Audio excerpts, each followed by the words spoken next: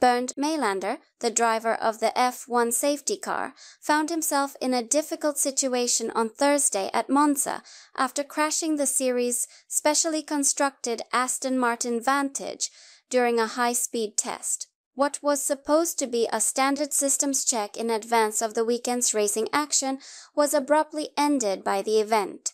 It seems that Maylander lost control of the car while completing a fast lap on his approach to Parabolica, while the precise cause of the collision is still being looked into. The Vantage F1 Edition vehicle struck the barriers and slid beneath the Tech Pro structure after skidding over the runoff area and gravel trap. Although the car sustained substantial damage as a result of the collision, Maylander and his passenger were thankfully able to escape safely.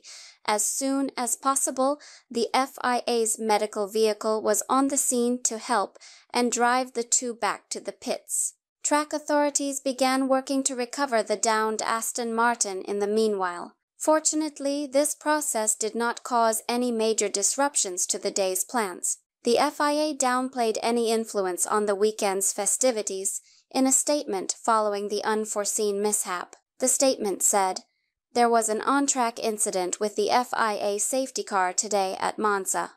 Although the cause is being looked into by Aston Martin, the driver and passenger are both okay. The event this weekend won't be impacted by the additional safety car at the track. Even though the safety car itself doesn't need to be rescued very often, the prompt action and composed management of the incident made sure that the Italian Grand Prix preparations went forward without any more problems." Regarding Maylander, who has performed his safety car responsibilities with great skill since 2000, the event will probably serve as a sobering reminder that even the most experienced drivers can have a bad day, particularly in the intense environment of Formula One.